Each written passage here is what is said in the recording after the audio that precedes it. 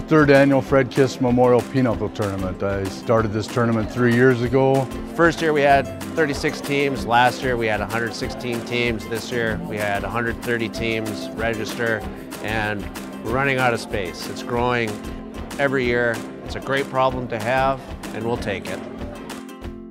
Pinocle's a very big culture around here. A lot of people play, and a lot of people probably wouldn't play in a tournament atmosphere, and this gives them incentive to come out and play. And I think once they come out and play, they're hooked and they're in, and it's been fun.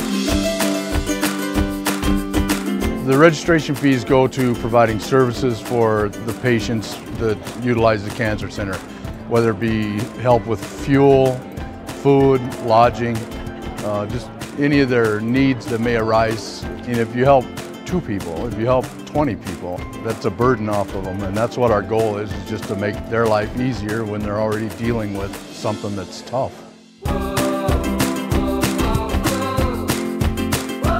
These people know that their money is going to the Cancer Fund, and our prize money is donated. KISS Livestock, Dakota Community Bank, and Bismarck Radiologist, they donate the money for the prize fund. So I don't have to take any money that the players put in for a prize fund. And everything for our silent auction is donated.